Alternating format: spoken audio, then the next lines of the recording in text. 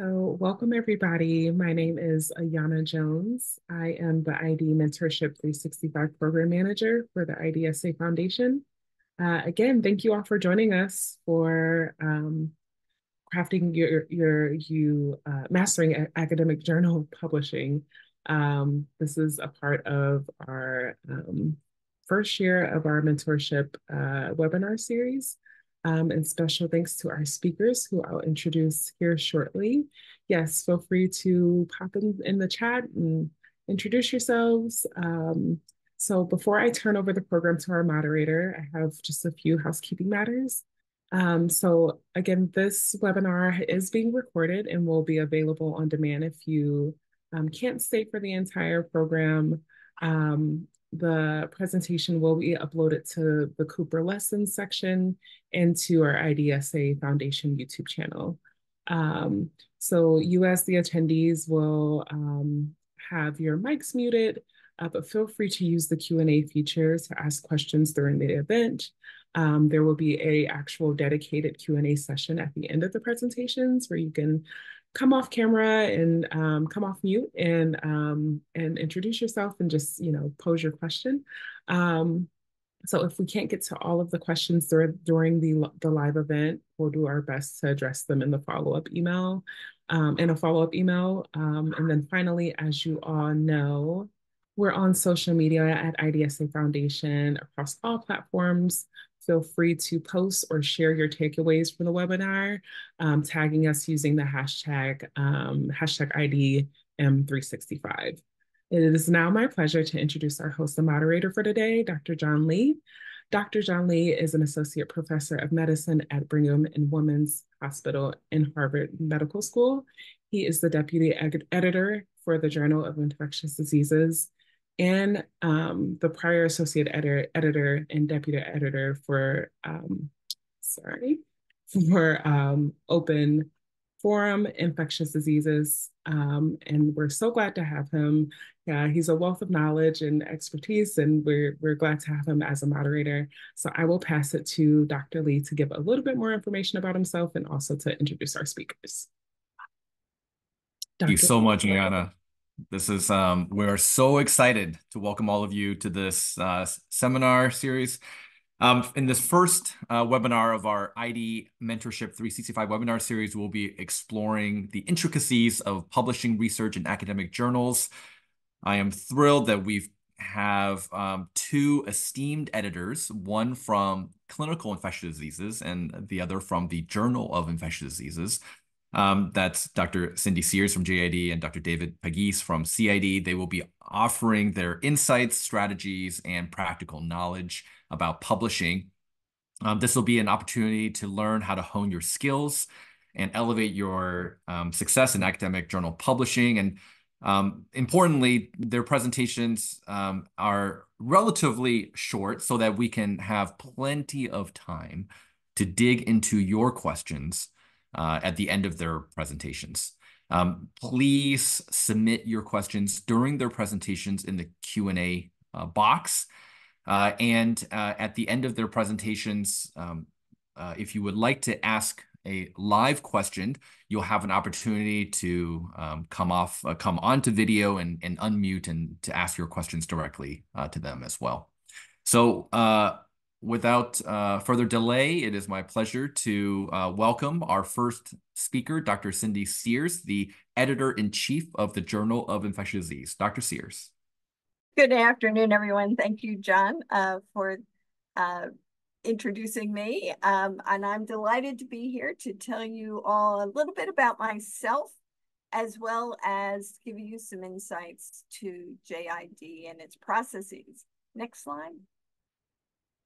So first, I thought I would start by giving you a sense of my background. I'm a physician scientist for many years now. After graduating from Penn State and Jefferson, I went to the New York Hospital, which is Cornell's Hospital in New York, and that's where I fell in love with infectious diseases, and gastroenterology are really the gut.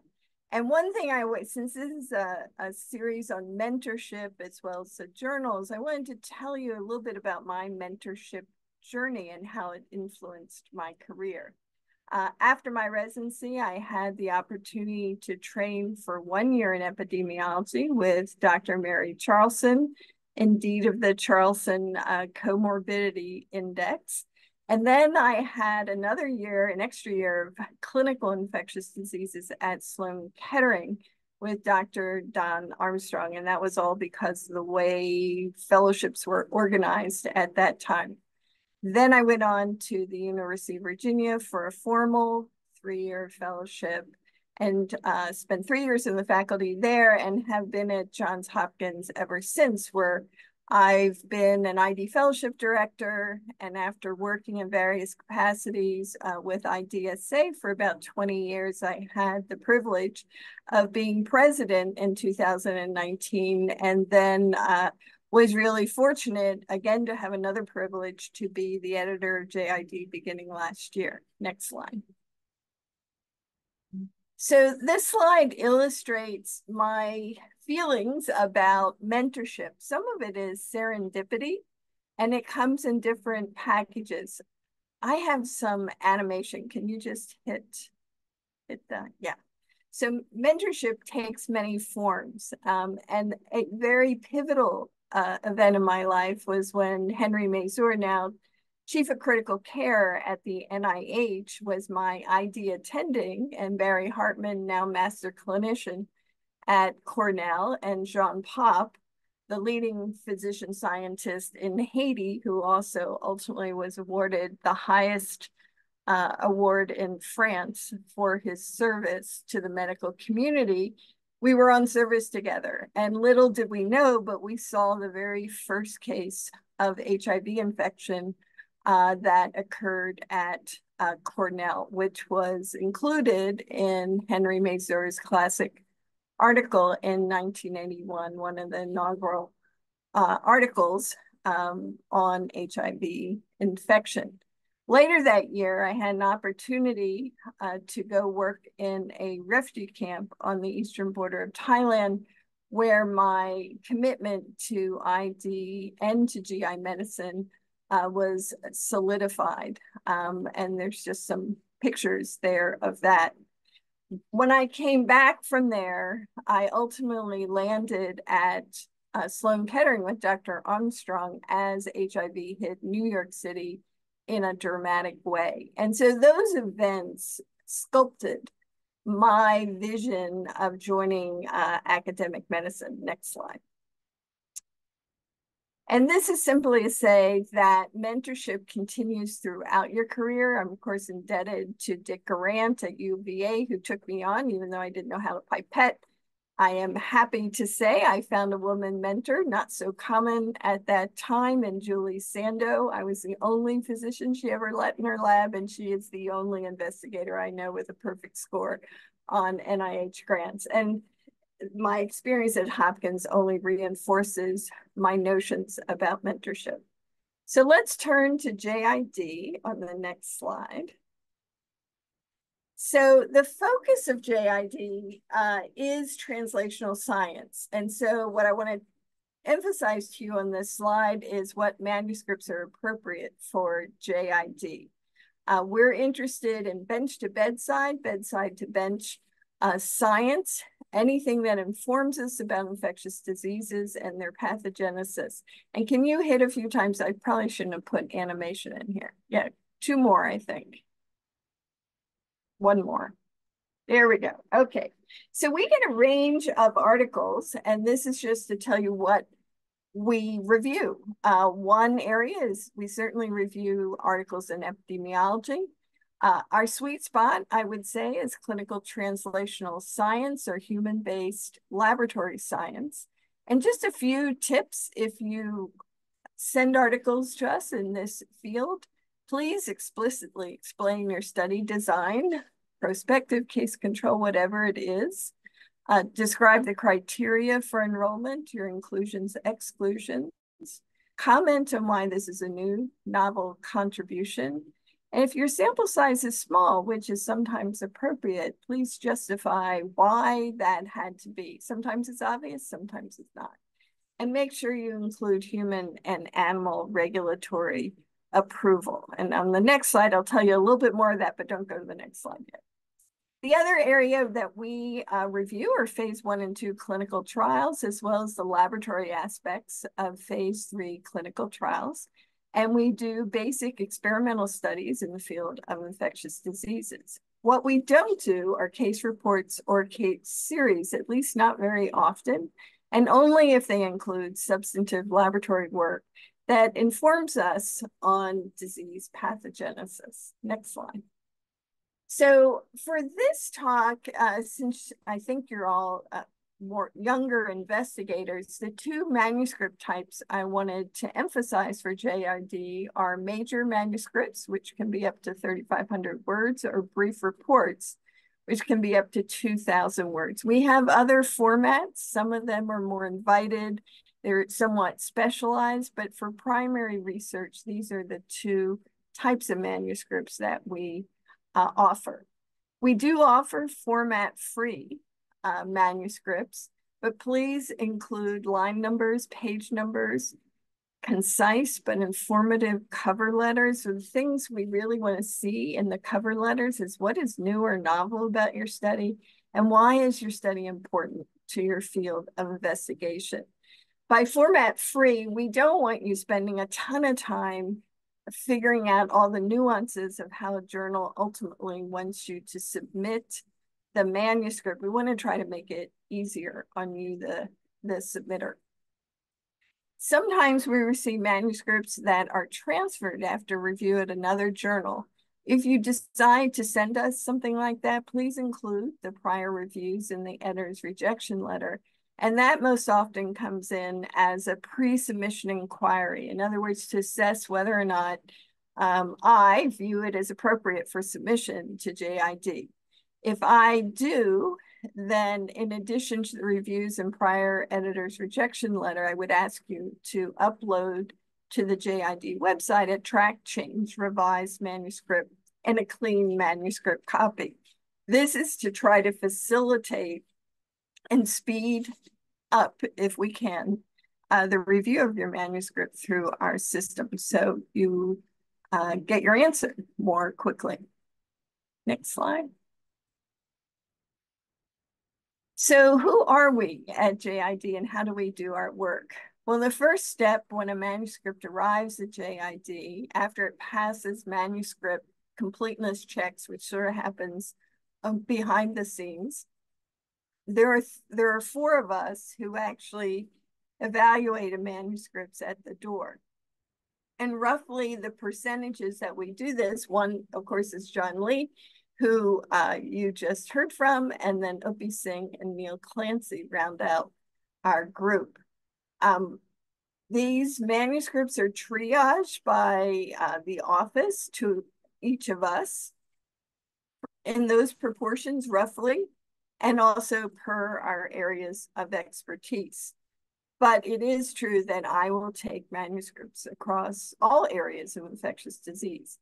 So bottom line from that means that I assess somewhere between typically 25 to 40 manuscripts a week. And that I only tell you that to emphasize why it's so important to point out in your cover letter what is important about your study. And I have an animation again. Clear here. Can you hit? There we go. And the second step is the unfortunate reject at the door, which can happen and actually happens for many manuscripts. About half of manuscripts are rejected at the door at JID. If we decide to review, then your manuscript will be assigned to an associate editor, who then assigns reviewers. And we get a small number referred from CID or OFID for consideration. There I list our wonderful associate editors who are talented in so many areas. Next slide. So I have a few additional thoughts. When you prepare your manuscript, have it ringing in your head, clarity, clarity, clarity. That is probably most important, both for us at JID, but also for the reviewers. Do consider your figures and tables carefully, that they be clear and high quality. Always remember that color and pictures engage reviewers and readers. And we would like to encourage visual abstracts. We have not made this a requirement as yet, but that may come. This is a way to give your manuscript a quick view as to what you view as most important. And it's a great way to promote your work upon acceptance on social media. When you respond to reviews, be non-defensive. Use a neutral tone, no matter how irritated you may be. And we have all been irritated at comments from reviewers. Do try to answer all the queries. And if you can, explain why or why not a complete response may or may not be feasible, or why the answer needs further study beyond the scope of the present study. A feature that happens fairly frequently in review, reviewers pushing for more information. However, I want to be clear, at JID, we only infrequently ask for additional experimental evidence in review. We try to avoid that. So if you don't understand something about the process, ask. My email address is readily available. You can appeal a rejection after review, but appealing door rejections is rare. And actually, I haven't gotten one in the last year that I can remember. Do let us know if you are a new investigator. We are intent on promotion of new investigators, and that includes individuals at all levels in training and our more junior physician scientists. Next slide. So the suite, I just want to emphasize the suite of IDSA journals work as a team. You're going to hear from David Pegues about CID. For OFID, the clinical science is more emphasized at this point than laboratory science, although that may even out over time. More confirmatory studies are sent to OFID. And I know that Roger Bedimo is particularly interested in public health, hospital epidemiology, and infection control and global health. And I want to emphasize that we are all committed to the concepts of diversity, inclusion, and equity. So this little diagram illustrates what happens. Papers come into, I should have put these arrows there, but papers come into each journal. CID refers a fair number to JID because of the focus of JID. We refer occasional papers to CID, but not so many. Both CID and JID do refer papers fairly liberally to OFID. And overall, the journal's goal is to keep the best science of infectious diseases within our suite of journals. And then can you click for me? Yeah. So just to make you aware, and you're going to hear this from David as well, if you publish in JID as a first or last author, we are working towards adding you to our reviewer database. And in particular, we are interested in trying to recruit younger investigators to our as our reviewers. And last slide, I think. So, and I couldn't resist putting in a slide of all the individuals that over time that have worked in the lab, which is part of the excitement of science in infectious diseases. Thank you very much. And with that, I'm going to turn it back to John. Thank you so much, Cindy. That was fantastic. And just a reminder to please submit your questions into the Q&A box. We will go through the Q&A box at the end of both presentations.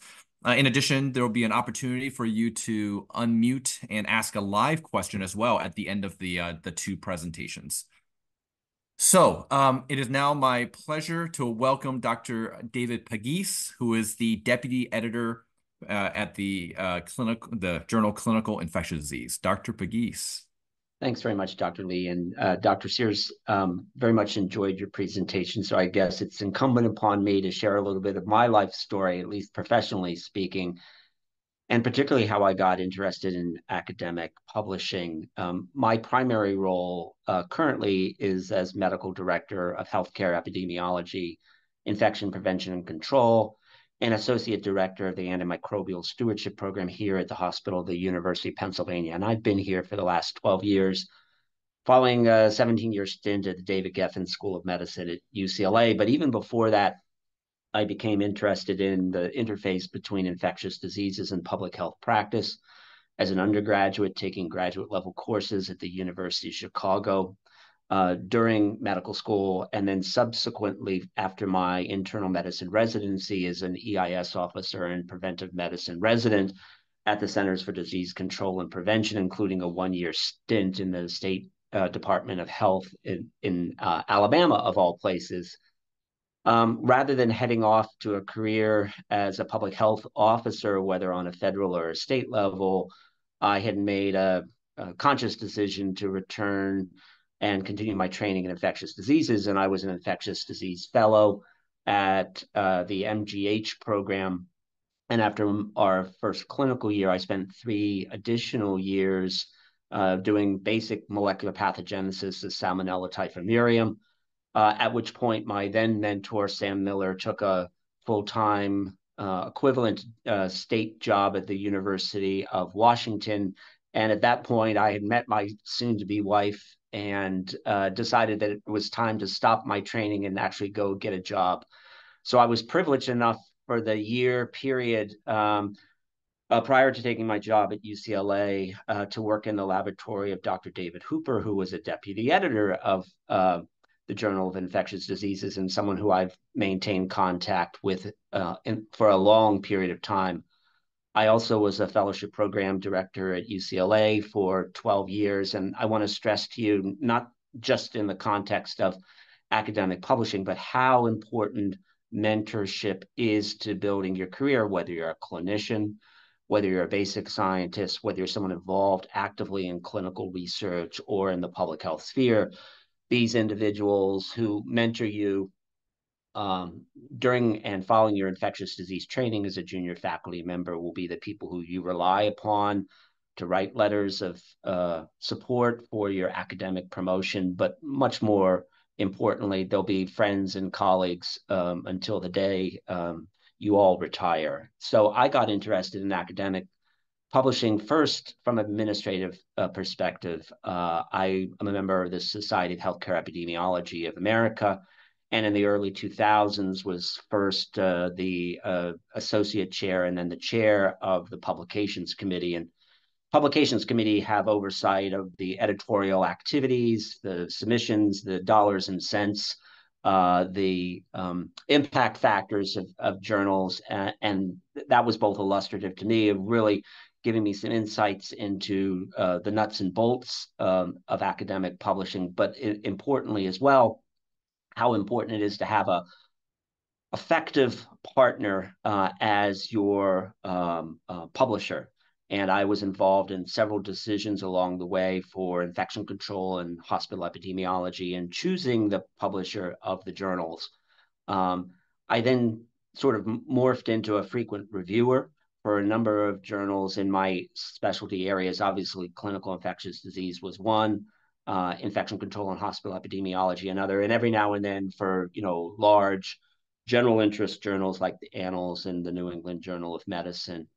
Ultimately, now 7 years ago, I was asked to be an associate editor for Clinical Infectious Diseases. And for 3 of those 6 years, we slogged through the COVID pandemic and a tremendous increase in our overall volume of submissions. More recently, for the last 2 years, I've been a deputy editor, and like other 3 deputy editors and 16 associate editors under the leadership of Dr. Sachs, we have specialty areas of interest. All of us handle certain types of manuscripts, particularly involving COVID-related issues. But I'll speak in a slide coming up how important it is to target your cover letter and the topic area of interest, which has been recently revised at CID, so that we can assign it to the right deputy editor and the right deputy editor, and the deputy editor then, if it's going to be considered for review, can send it to the right associate editor. So the next slide, please. And I've entitled this Top Tips for Publishing in CID, and I've stolen shamelessly from Dr. Lee, who was kind enough to provide a top 10 list for JID that he preferred. And Dr. Sears has emphasized, I think, the growing impact of social media, the visual abstracts, and other ways that you can both attract traditional readers, whether they're reading the print version, whether they're reading online, whether they're picking and choosing from an electronic table of contents, or accessing the content through social media. I did not share a detailed breakdown of our editorial board, but it's large and getting bigger literally by the day. Next slide, please. So let's start on what is Clinical Infectious Diseases focus. I think the title tells you. CID's focus is on practice-changing reports that clinicians can use when caring for patients at the bedside. And that can involve primarily original research, but increasingly, and to great acclaim and hits, state-of-the-art reviews, which I think are particularly useful for comprehensively summarizing best practices with critical evidence reviews. But in addition to these state-of-the-art reviews, we also publish society and multi-society guidelines around infectious diseases, infection prevention and control, and antimicrobial stewardship. And these are among the most highly and widely cited documents that are published in Clinical Infectious Diseases. We also publish, human interest or professional interest pieces, the so-called Voices of Infectious Disease. Many of those recently have focused on individual practitioners' experience with the clinical practice of infectious diseases during the COVID pandemic. The things that interest us the most in terms of content are the clinical presentations, the diagnosis, the treatment, particularly novel approaches to treatment, as well as the prevention of the full range of infectious diseases, evaluations of current and novel treatments, primarily phase 2 and phase 3 clinical trials, diagnostic microbiology and immunology as it impacts clinical care, as well as public health and public policies as they relate to patient care. Next slide, please. And Dr. Sears has already emphasized why a pre-submission inquiry may be of value in getting some feedback in terms of the right match with your subject and the journal's focus areas. But a pre-submission inquiry, in addition, gives you a rapid gauge of the overall interest in the subject matter and the clinical impact, as assessed typically by the editor-in-chief, but oftentimes the editor-in-chief will ask some of the deputy editors, what do you think of this? And it may be presented via email very briefly as a text summary, as an attached abstract, or the full report. And importantly, if CID decides that we're going to encourage submission, the report will be reviewed one way or another. It will be sent out for a full review by one of the associate editors, or if once the full report is received and we find that it's a poor fit or not an optimal fit for the journal, the associate editor is tasked with at minimum providing a mini review to, if you will, explain the change of heart and a decision that we're not going to send it out for full review. But don't be discouraged if CID or any journal does not encourage submission by one of these pre-submission inquiries. You save some time and effort. That time and effort isn't as substantial now as it would have been in the pre-format free days. And importantly, on occasion, the editor, depending upon their willingness to do so, can suggest another journal that's a better fit overall for your submission. Next slide. Thanks. Dr. Sears has emphasized that instructions to the authors are important. They're available on the website. And much as JID and other journals are now going format free to decrease the administrative or the sort of the technical barrier for journal submission, do follow the specific requirements for the article type, and that includes the word count, the figure limits, and the reference count. And a cover letter is important. A few sentences or so can state, and you should state rather, how your submission could influence the clinical practice or shape public policy around infectious diseases in the clinical or the public health sphere. And don't simply restate the results. I find a cover letter important too, particularly if I am reviewing as deputy editor to determine an initial recommendation for the article when I don't a priori know the significance of the findings. If that can be related very succinctly in a cover letter, that's very helpful in focusing my initial reading and review of the article and initial decision. And as I've emphasized before, we've gone to a much wider number of clinical subject section headers. That assists us in making sure the right associated editor is assigned if the article or the submission is going to be reviewed. Next slide, please. Just a little bit of insight about editorial flow. As Dr. Sears has emphasized, there may be an initial decision made by the editor-in-chief or a deputy editor to refuse review of a manuscript. And that may, and the goal is as soon as possible to provide that feedback to the author, so author or authors, so that they can make a decision about where best to send the manuscript. If you don't hear back within a matter of 2, 3 to 5 days, that is not evidence necessarily that your article is undergoing consideration for review, but there may be some good things happening behind the background. Our decisions, as Dr. Sears has emphasized, is we can refuse a manuscript. We can refer it to a sister journal in the IDSA family, but that also includes, for clinical infectious diseases, the pediatric ID journal, JPIDs. And on occasion, particularly when it's an invited review or a response to correspondence, we can accept a manuscript without review.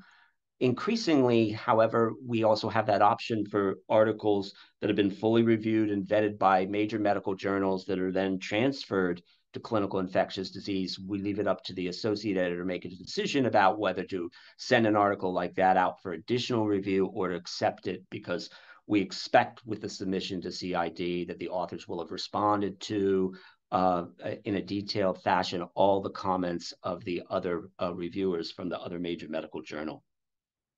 When we send something out for review, we try to offer timely service, but we're at the, I wouldn't say the whim, we're at the mercy of our reviewers, and understand that providing an excellent review, which allows an author to understand the strengths and weaknesses and improve upon the manuscript, is not an easy task, and it's something that definitely should be mentored and should be learned. We aim to provide feedback in terms of a first decision and reviews within 4 weeks of time. But as I've emphasized, sometimes finding reviewers who are not overwhelmed, who are the appropriate subject matter experts and willing to review, can be a challenge. And in addition, when we receive feedback from 2 or sometimes 3 reviewers, when there is substantial discrepancy in the interpretation of the significance of the results or the strengths or weaknesses of the manuscript, we may continue to invite the manuscript out for additional reviews before rendering an ultimate first decision to you, the author. Next slide.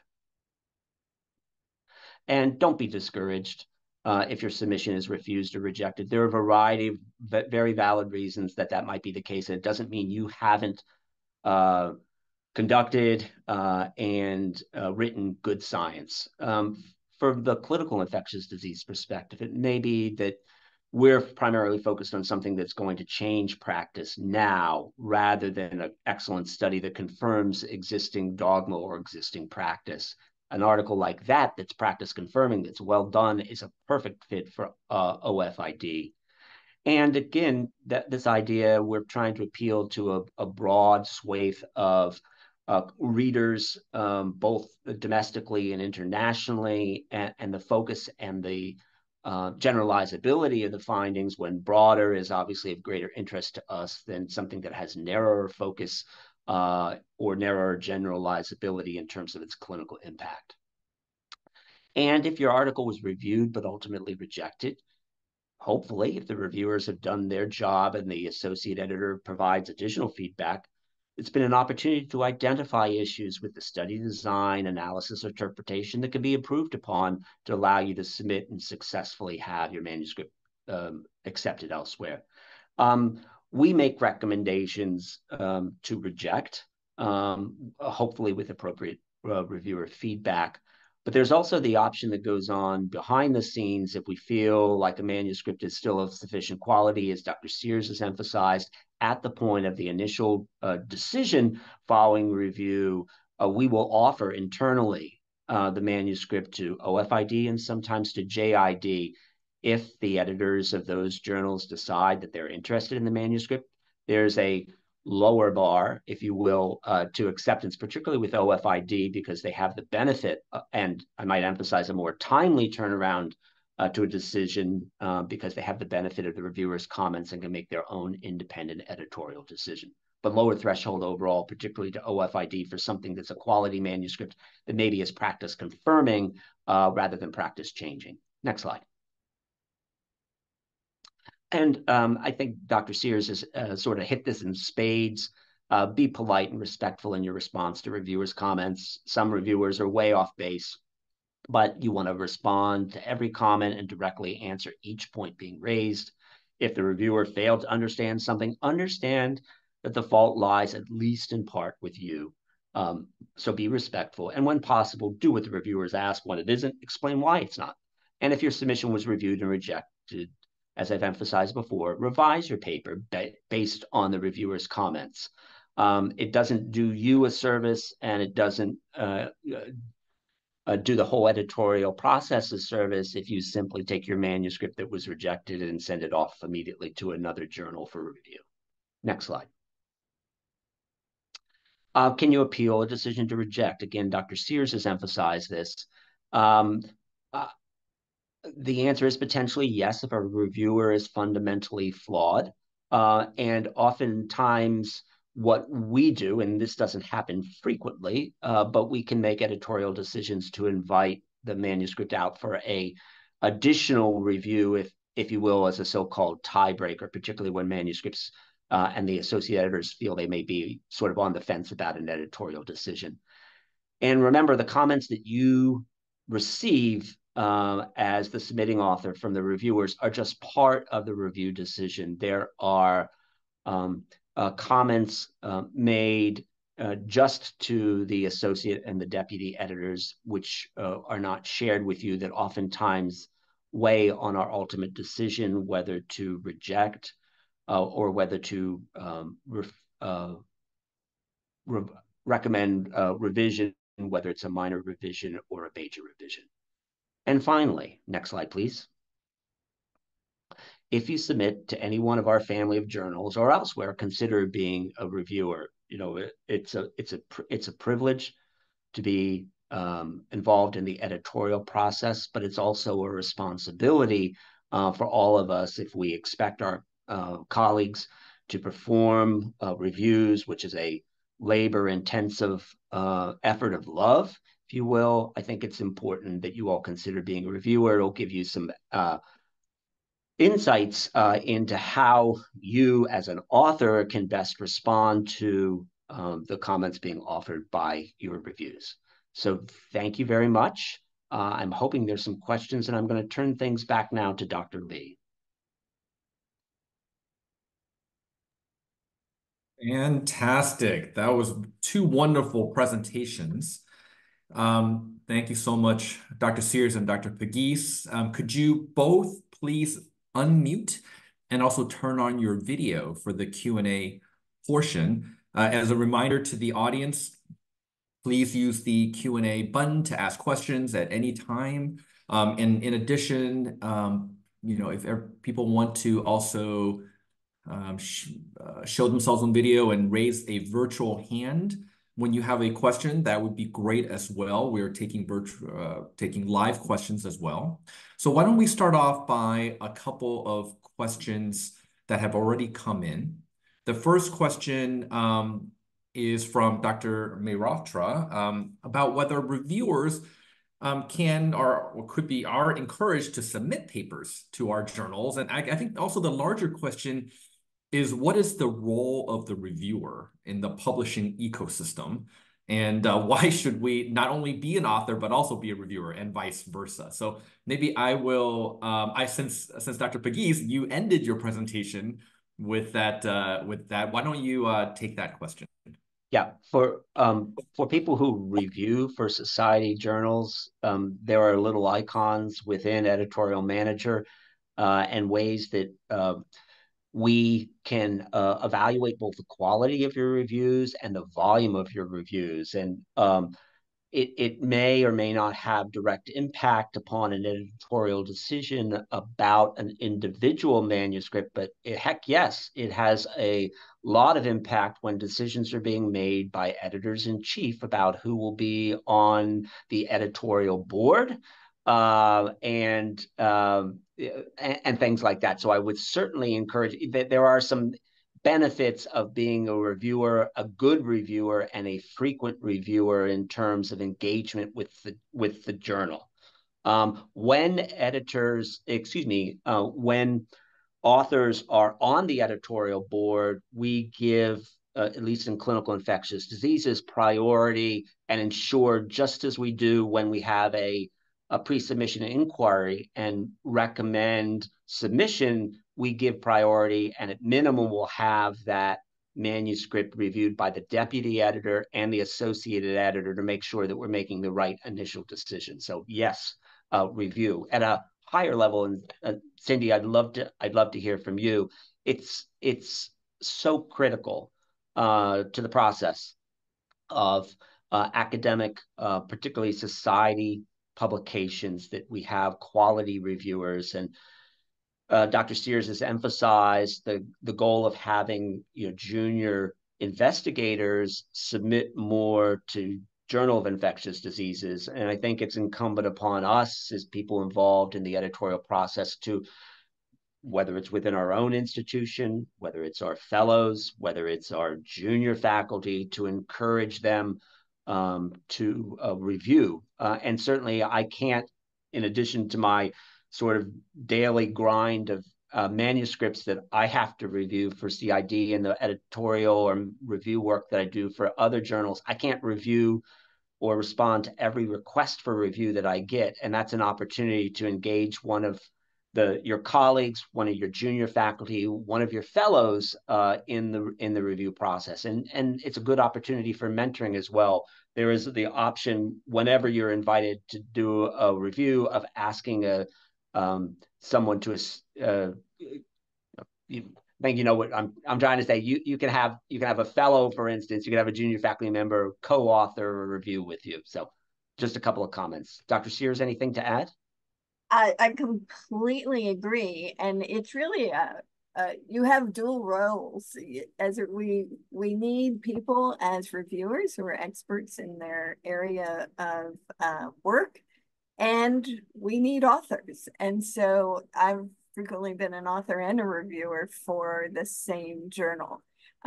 For example, if I submitted a manuscript to JID from our work, I'd be stonewalled off by my colleagues, and it would all be handled so there's no conflict of interest, right? So we are very careful about being neutral in our approach to evaluating manuscripts. And John, do you want me to answer that question? Well, yes. I mean, there's been some related questions to that, which is, how do you volunteer as a reviewer, but also any advice for our fellows and junior faculty about how to be involved on the journal's editorial boards? And maybe I will have Dr. Sears start with those related questions. Yeah, I think the first step is to review. And I would say in my own group, I make it a practice that every graduate student, postdoc, junior faculty who work with me, I involve in reviews that I'm asked to do. And like David said, I can no longer do what I used to do, but I try to make sure I go through that process at least once, if not more than that, with each trainee or junior faculty member. So if you're in a group, I would ask your mentors to involve you in that and to give you that opportunity. In my case, I ask people to review the manuscript independently of me and to write something. And then we sit and discuss it, and then we finalize our thoughts, and I will submit. I always, and you should make sure this happens, I always make the editor aware that I've worked with someone else on the review, so they have their name, and I know that that has had some impact over time, where they then get asked to review. So first step is becoming a reviewer.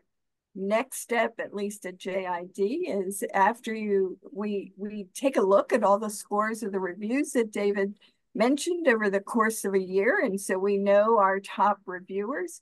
And after a few years, there's a chance that you would become a part of our external advisory board. And you can always ask, right? I do get emails and CVs from people asking to be a reviewer, and that's perfectly reasonable. And I do my best to accommodate that if it feels like it's the right match. Oftentimes, of course, that's fantastic. And oftentimes, being asked to be a reviewer is a natural extension of publishing. Mm-hmm. And once you have published a paper or two, people can find you on PubMed and know that you're an expert in a certain area, they will come to you. You won't have to be searching for papers to review.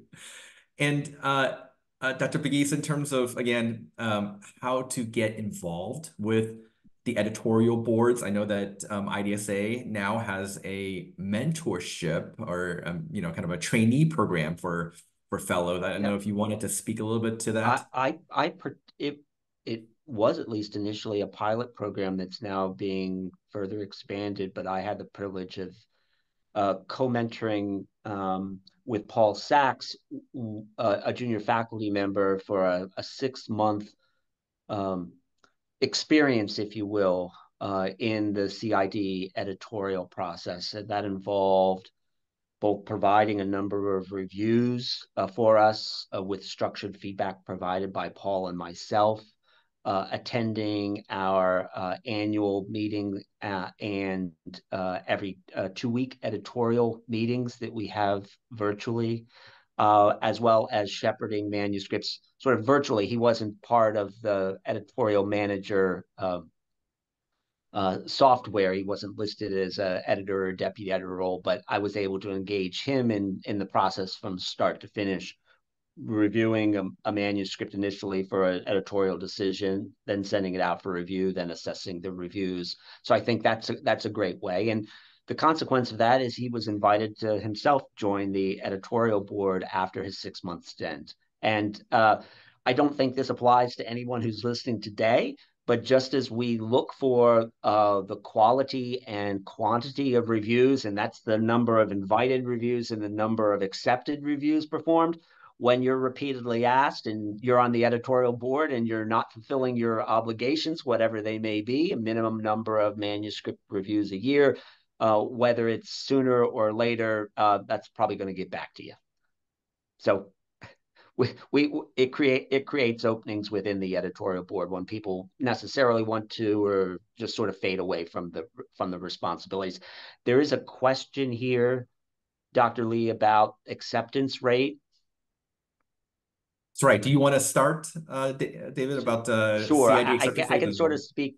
It varies. What I appreciate about the editorial process is that I'm not the only one ultimately making a decision on a manuscript. As I say, when we have a pre-submission inquiry, There may be a conversation between the editor and the deputy editors, and certainly an associate editor may find something more or less exciting than I do and is able to independently make a decision. But from the first review by the editorial group, the CID rejection rate, if you will, or the refusal rate is in excess of 50%.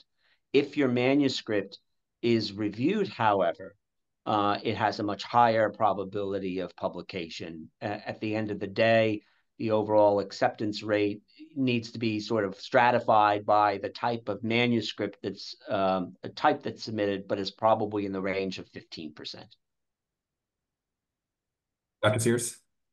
Yeah, I think we're pretty similar. The last time I saw our overall acceptance rate, it was about 23%. So it's 50 to 60%, depending on the period of time that may not make it to review. So there's obviously a high volume of manuscripts that are coming in. And then it's about 15% after review. Obviously, CID and JID are limited by the number of pages that can be published. That is not a limitation of OFID. And so OFID is able to take a lot of high quality papers, as you both have mentioned, that unfortunately just kind of gets squeezed out from JID and CID. So there are a number of questions all surrounding a topic of kind of young, early career investigator trying to write kind of their first few manuscripts. Any suggestions on, well, I guess one, how does being an editor, has that changed the way you write your manuscripts? And also any suggestions on the types of papers that a new medical student or new trainee is trying to write up? Maybe they don't necessarily have all the data for a practice-changing article, but any suggestions on that as well? Maybe Dr. Sears, do you want to start on this one? Sure, I can start. So for the medical student question, you do have to assess your content versus what the journal can do. I will mention that OUP, which is Oxford University Press, which publishes JID, CID, and OFID, is starting probably an infectious diseases case report journal, because we're ID docs. We love cases, interesting cases. And you may have noticed the Annals, for example, of Internal Medicine has started a case report journal, I think, or an appendum to AIM. So you have to match content to journal spectrum of articles. For the first, I don't know that my writing style has changed, but my best advice is get your figures together first, and then sit and write your results, looking at your figures and looking back, because you can fill in the intro, you can write the abstract last, and after you have that core results together, then you make a list of what your key points are for your discussion and what you have to investigate further to understand your results. And the second piece is, don't get tied up in details. Just do it.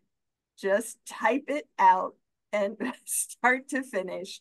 You may end up changing 80, 90% of it, but there is something infinitely easier about editing than there is about that first draft. And so people get stuck. Oh, maybe that sentence not right in this. Don't, just keep typing until you get your thoughts down on paper, and then go back, because you'll find it's much more fun once you get that first draft on paper. That's my advice. Great advice. I have to say another kind of article type that I found was I guess helpful to write as a medical student or as a trainee was actually a meta-analysis.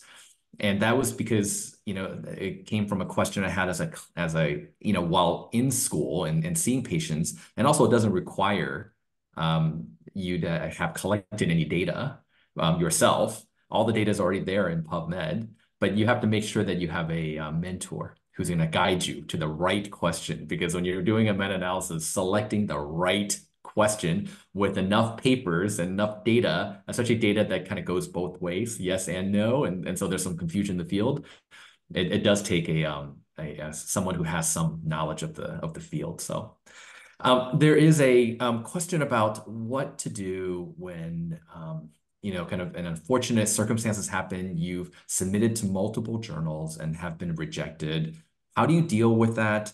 How do you reassess the manuscript and where you're going and when do you, I guess also when do you, say you get an immediate reject from a journal, can you go and ask the journal for additional feedback, right? So Dr. Pegues, did you want to answer that question? Well, I've never had that problem. Of course, no, none of us have, right? Typically, in some ways, it's analogous to applying for college. You have your dream school, you have your reasonable likelihood, and then you have your safety schools. In terms of a journal, what is often the issue is not so much that you aim too high, but there's a mismatch between the quality or the applicability or generalizability of your data. And this may be especially true for case reports. And it's great there are opportunities out there now for really good case reports, whether they have an outstanding image or an important teaching point to find a place in the medical literature. But the idea is, CID is a society, is a specialty journal. And if you're being turned down by a society level journal, there is a hierarchy of subspecialty journals in your particular focus area that should be your next priority. And for instance, as someone who's very involved in healthcare epidemiology, there's a family of journals that are available if you submit something that deals with an epidemiologic topic or antimicrobial stewardship that might be a great article for infection control and hospital epidemiology, or the new Shea Journal or the American Journal of Infection Control. And you can also look at some of the overseas quality journals from Europe as an option as well. And at the end of the day, you probably will find a home for your article, for your publication, as long as represents a quality level piece of research. It's just setting the expectations and aligning the expectations with really the scope and impact of the article that you've written. And to go back to Dr. Sears' comment, I can't stress enough how important it is to get something down on paper. And the way that it worked for me is oftentimes, what do? You're finishing a project, and maybe you have an opportunity to present those findings internally in some departmental or divisional forum. You'd like to submit it then, to a national meeting, whatever the national meeting is. Then if it's accepted, you have an opportunity to prepare your poster or your oral presentation. And the first thing you want to do, whether if you hadn't started to write the manuscript before you did your presentation, is then take that and sit down and crank out your draft. And as a junior person, it's more likely that your aim is to be the first author. And by definition, that means there's a senior author. And by definition, being the senior author means you're the one who's responsible for providing structured feedback and helping that mentor improve their manuscript. So I think a lot of that process really goes on. It's not an expectation that you'll know how to write, you'll know how to write well, and you'll know how to sort of optimally target your journal. That's what your mentor's job is. Okay, among many. And I think. Yeah, and I think as mentors, we're also still learning. Yeah. I don't know that I have this completely figured out yet either. So, well, we're out of time. So, if you have additional questions, I think there is an opportunity to kind of to email the mentorship the ID mentorship group, or also, yeah, I'm sure that Dr. Sears, Dr. Pegues, and actually myself, we would always be happy to answer questions as well if you want to send us an email. So now, thank you so much again to our two speakers, Dr. Pegues and Dr. Sears, for some really illuminating presentations about both publishing and also their own career trajectory and mentorship. So now I will pass it back to you, Yana, to close it all out. Thank you, everyone. Thank you, folks who have stayed on a little bit past the hour. But thank you so much to our speakers, our wonderful guests, and our wonderful moderator. So again, IDSA Foundation extends our appreciation to you, Dr. Sears and Dr. Pegues, and Dr. Lee for moderating today's discussion. Thanks for your participation in the Q&A session. And I also just want to quickly recognize Dr. Amari Pearson-Fields, the Director of Programs here at IDSA Foundation, who was able to pop in very briefly. So thank you, Dr. Amari Pearson-Fields, for joining us today. If you wish to revisit the webinar or share it with others, the recorded session will be made available to you via Cooper and our YouTube channel tomorrow. You can subscribe to our IDSA Foundation YouTube page there. And then we will also have the link to our next webinar in the chat. We'll be following up just to confirm. There's a few things that are we'll still need to confirm. So that one might be to be determined. So, but the link is there in the chat. We'll follow up with those of you who have registered already if anything changes there. And then finally, we post about our past and upcoming webinars on our social media channels. So feel free to connect with us there. And again, if you have any additional questions regarding the presentation, any questions for our speakers, let us know. You can email me directly. The email address is on the next slide, I believe. Yeah, there it is. If you have any questions, email us there, and then I will funnel them to our speakers. So thank you all again, and have a wonderful rest of your day.